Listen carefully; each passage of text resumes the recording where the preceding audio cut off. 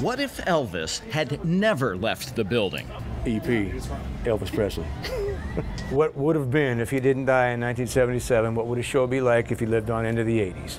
That's the question Steve Unger and his band Alive 85 set out to answer every time they hit the stage. All right. Now we're ready to rock and roll. Our show begins on August 17th, 1977.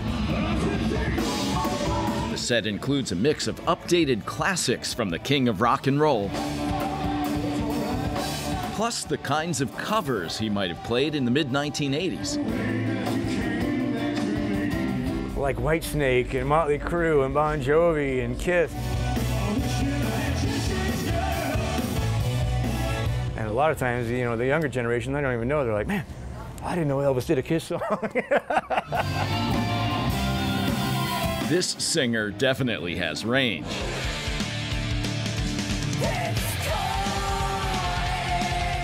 For the past 2 decades, he's played bass in the hard-hitting band Metal Church. I've been all over the world with that band, and you know, we've played in front of millions of people. Steve's side hustle as a singing, swinging icon catches some metal fans by surprise. Yeah, they're like, man, I can't even imagine the guy from Metal Church doing this Elvis stuff. And then they come and they see the show, and they're like...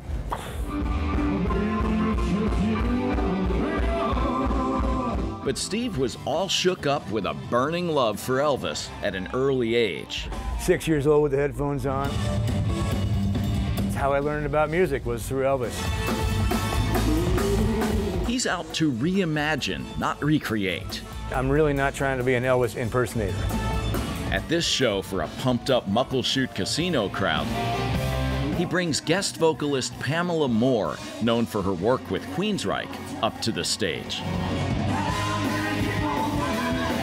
Steve Unger and Alive 85 are bringing the king back to life. One sweaty scarf, one swinging hip, one passionate performance at a time. I'm having a blast, so I'm going to keep doing it. The show that never was but should have been. Thank you very much.